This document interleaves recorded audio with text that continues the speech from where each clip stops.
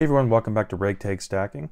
In today's video, I want to talk a little bit about some new gold and silver bars from the Royal Mint. I almost said Royal Canadian Mint there. Probably because I'm looking at this 10-ounce bar that kind of looks out of place. And I have it there just as a little representation of what I would like to get, because you can see a nice little spread here of Britannias, with the 1-ounce ones with those nice security features on them. These are one of my favorite coins to stack. But they also have a 10-ounce Britannia bar that's not unlike this. And I don't have it in my stack yet, so I just want to have a 10-ounce piece here just to show. But you know, just like with the Royal Canadian Mint, the Royal Mint does make a 10-ounce Britannia bar. And that is something that I would like to get in my collection to go along with the bunch of Britannias, the silver Britannias I have, and a few of the gold Britannias that I have. I have a quarter-ounce one and a 10th ounce, and I also have this new Tudor's Beast quarter-ounce gold coin as well. I have the 2-ounce silver version of this too, but I was just too lazy to pick it out of the monster box. Obviously, not counting the Royal Canadian Mint bar. I don't have too much from the Royal Mint. This is basically all that I have here.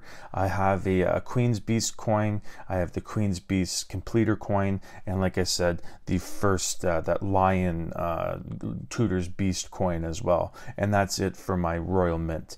And they have these new ones coming out. I just noticed them on pre-sale on a certain site. So what I'm going to do now is I'm going to jump onto the computer and go over the gold and the new gold and silver bars released from the Royal Mint. Okay, so this is the site here. It's the coinshop.ca, and you can see that there are 4 items here, 1 gold and 3 silver. I'm going to go into the gold first. And this is called the Three Graces, the Great Engravers Collection 2022, 1-ounce pure gold bar from the Royal Mint, limited mintage of 4,000 and 3,000 available outside of the UK, and it's going for 25.61 Canadian. I'll leave a conversion up here into American so you can see what that is. And this one is on pre-order. All 4 of them are pre-order, and this one's pretty late. This says end of July. So yeah, that's a long time. End of July, this being the beginning of June, you are going to be waiting quite a long time for your silver and gold. And if you're anything like me, that could be quite stressful. You know, anytime I order and it takes like 2 days to get to me, I'm just constantly checking the tracking, making sure it's not lost. So if you have to wait for that period of time, then you might be pulling your hair out. So I went and looked at some of the description and the features, and it says the latest bullion release in this highly anticipated collection. So I wasn't sure how long this collection had been out, so I looked around a little bit, and I think that coin, the bar that I saw last year, I believe it was called Una and Lion, or Lion and Una, that was a part of this collection as well. I'm not sure if that was the first release, but I do know that that was part of this Great Engravers collection as well. So this is the lone gold one. Like I said, this is the 1-ounce with the mintage of 4,000, with 3,000 being available outside of the UK. So I'm going to show you the silver bar next. So I went with the middle one, the 10-ounce. This one also comes in 100-ounce and the 1-ounce variety. And this is the limited mintage of 6,100, with 5,000 being available outside of the US and 367.46 Canadian. And the same time period for the pre-order. Estimated arrival is at the end of July. I didn't do it on the gold one. I forgot to show you the other side of it. But this is the other side of the bar. You can see it has the Royal Canadian Mint and their logo there. And this one is the 10-ounce bar. And I like that design in the field. I forget exactly what it's called. Let me know in the comments if you know what that design is called, because I do like the way it looks. And it's on the other side as well. It's not the entire field, but you can see up at the top and the bottom, it has that same really cool pattern there. And just going back so you can see some of the mintages, the 100-ounce has a mintage of 1,200 with a very weird number of 1,002 available outside of the UK. And the 1-ounce is 36,000, with 30,000 being available outside of the UK. And you can see how much premium is on the 1-ounce there. If you were to buy 10 of those ones, it would be $400. And if you buy 1 of the 10-ounce ones, it'll be $367, all in Canadian dollars. But you can see that, yes, it is the premiums are up there on the 1-ounce. So like I said, this is on the coin shop. I do come here a little bit. They do have a lot of stuff that you can stack. They have your regular maple leafs and some other rounds and coins where it's in the ballpark of premiums where you consider stacking them. They're not too much of a collector piece. But this site specifically, compared to some of the other sites that I go to, they're kind of more for novelty stuff and collector items, and I'll show you one example. These brand new FIFA World Cup trophy replicas. You can see you can see right there, 5-ounce pure gold is basically $22,000 Canadian.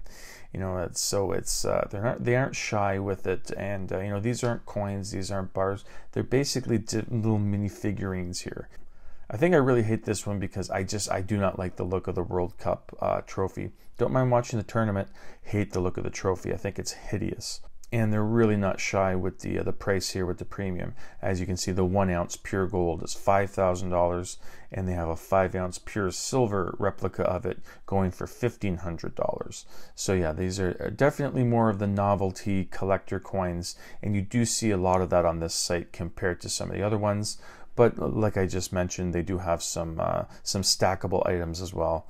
So there you go. There you have it. That is those are the new silver and gold bars in the new Great Engravers series that I did not know was out. I didn't know. I had seen those Una and Lion coins in silver and gold before, so, and bars as well, but I did not know that they were part of a series. I just saw the Una and Lion. I did not notice the Great Engravers tag on there as well.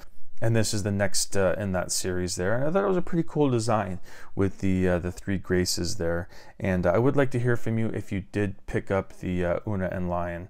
And I would also like to just clarify if that is the first of the series or if there was another one before the Una and Lion. So it is a cool looking design, the new one there, the 3 graces. But the only knock that the Royal Mint has, because they have beautiful designs, don't get me wrong, the coins and their bars look amazing. It's just the milk spotting issues. They really, really have to get that under control. Whether it's coming up with their own mint shield, or maybe hopefully the Royal Canadian Mint will license out their mint shield technology to other mints so that they can have some nice coins without milk spotting on there. Royal Canadian Mint can make some money off of the licensing, whatever it is, or some of these mints just need to come up with their own thing to help with some of the milk spotting, because that's the lone downside with the Royal Mint. They make beautiful products, beautiful gold and silver, but the silver, it does still have that milk spotting problem, and it really has stopped me from picking up more Britannias because they're a great price, beautiful coin, great security. It's just I hate the milk spotting, and if I can get another coin for basically the same price and it's not going to milk spot, then I'm going to go for that one. But yeah, the reputation of the Royal Mint is the only bad thing that I have to say about it is that the milk spotting. Other than that, they make beautiful products. But I would like to hear what you guys think. Again, if you are continuing this series. Also, I would like to know if this is more than 2 releases at the moment, because as I said, I wasn't quite sure how long it was going on. I thought maybe this was the first release, but there is at least 2, but I would like to know if there's more. And even if you're just hearing about it now, I would like to hear if you're interested in buying this stuff and maybe retroactively going back and completing the series. But anyways, that was just a short little video I want to make here showcasing some new silver and gold from the Royal Mint. And yeah, that's it for today's video. Thank you so much for watching, and I hope you come back for the next one. Thank you.